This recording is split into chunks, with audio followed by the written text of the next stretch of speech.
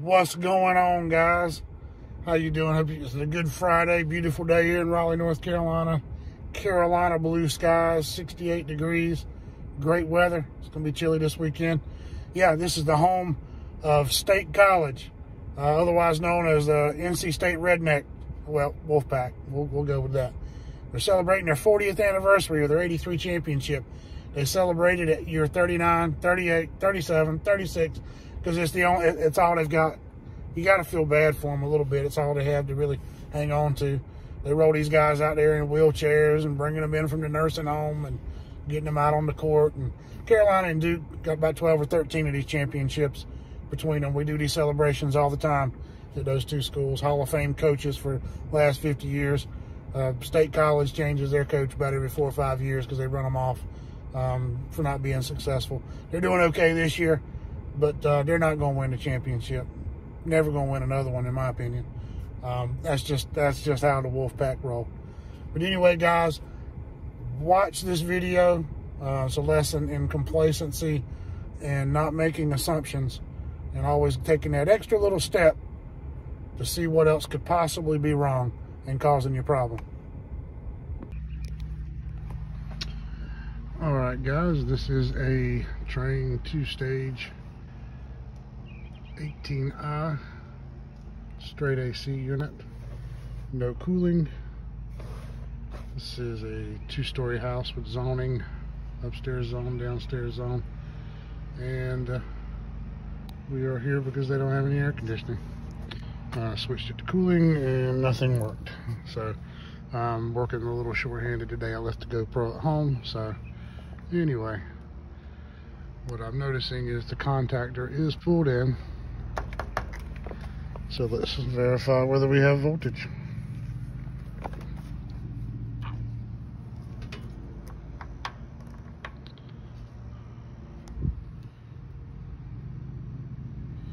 And no voltage.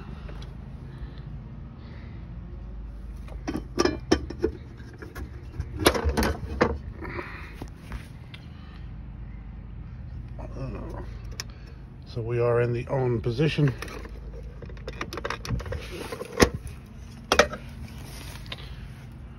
Let's see if we have any voltage here.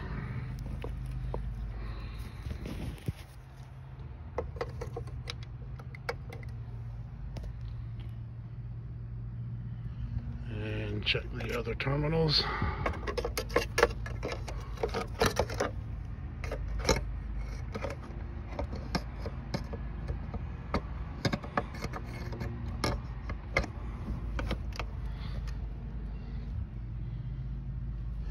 And no voltage. So I guess we're gonna go find the breaker. But before that, I'm gonna take this cover off and just confirm.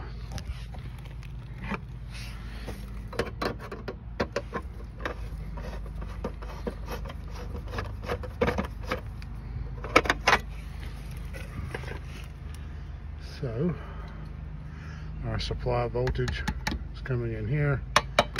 Our unit is coming there, and these wires are connected to our line in.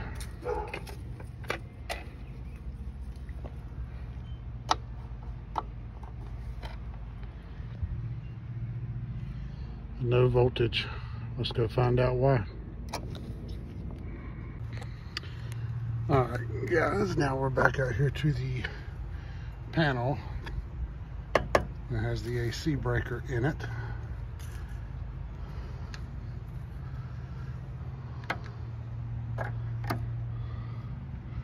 As you can see, we have 245 volts feeding the panel. 245 volts feeding the breaker. The breaker is in the on position. And we have 0 volts. I don't even have going to ground.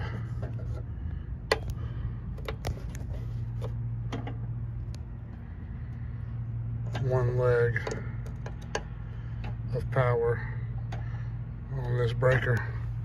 So bad breaker strikes again. Thanks for watching, guys.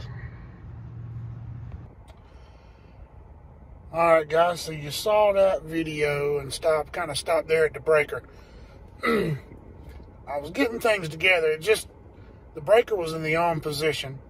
Typically when they trip from a problem, they're stuck in the middle somewhere. They're not still fully in the on position most of the time. So I played with that breaker a little bit, turned it back. I just decided to go back and check. I turned it on, off. About the 5th or 6th time I turned it off and on. About the 5th or 6th time I turned it off and on, I got power to that disconnect box.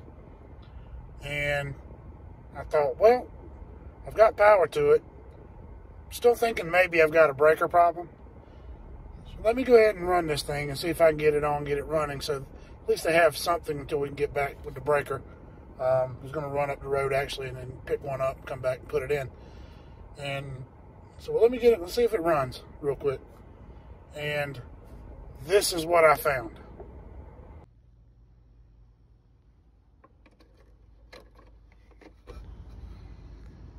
One, two, three.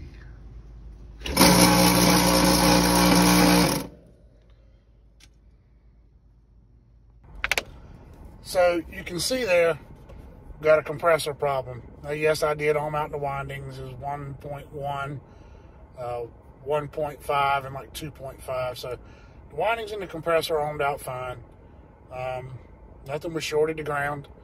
That thing just locking up on the inside. Springs in it, bearings, something wrong in it. Pulled real high amps when it kicked on, and it ran, and then it just went out after, 5 seconds. So it just lets you know, if you have that, sometimes you have that gut feeling, you leave a house, you think you got something figured out, but you have that little bit of a doubt. That's there for a reason. It's Friday, you can be complacent, and I just want to get out of here. I got this, we need a breaker, and I'll go back and get a breaker and if I'd have gone and got that breaker and came back and then put the breaker in, I'd have found that anyway. But sometimes going that extra step or two will keep you from making a mistake. And that's just a lesson that we all make them. Nobody you're going to see on there making videos is perfect. I was about to walk away from that thinking I had a bad breaker, and just something didn't feel right. And if you have that feeling, go back, check a little further, dig a little deeper. Like I said, I just assumed it was the breaker because it was in the full on position. I didn't have a leg of power going through either side of it. So, but I just had that something, when you have that, typically you got something else going on, and it's a good idea. Go back and investigate it and verify whether you do have anything going on. So yeah, I turned that thing on and off a few times. I got power, found out the compressor was the problem. So just remember that, guys. Take that extra step or two once in a while. Don't be complacent. Don't have that Friday frame of mind. It's Friday. It's been a long week. I'm gonna call this a breaker, or what I'm gonna call it a capacitor, or whatever you want to call it. Good chance is another problem. So have that video for your stash. And for all you NC State fans watching, I apologize, but I mean, guys, come on. The truth is the truth. And that's the way it rolls around here in the Triangle. You got Carolina, you got Duke, world famous, Hall of Fame coaches, NBA players, loads of national championships. They both own NC State. I think, gosh, NC State beat Carolina twice this year. You now have won about 7 or 8 out of the last 42 games against Carolina. And I believe Carolina's overall record against you guys is like 141 and 60 or something like that. It's just ridiculous. You guys don't own anybody. You're having a good year. Congratulations. You deserve it because you haven't had one in decades. About 5 decades, guys. Think about that. That's a long time. So you guys eat some cake, chew some tobacco, drink some Budweiser this weekend, and celebrate your season. Now, it's about time to get the tractors tuned up. So don't you be complacent about things. But, hey, if you guys need any assistance and advice on being a successful college program, just go to Durham or Chapel Hill. There's loads of that over there. You might learn something. But congratulations on your 40th anniversary of your national championship team. It's been a long time, guys. A long time. And you know what? It's going to stay a long time, because you're not going to win another one. Go Tar Heels, and like, subscribe, and have a good weekend.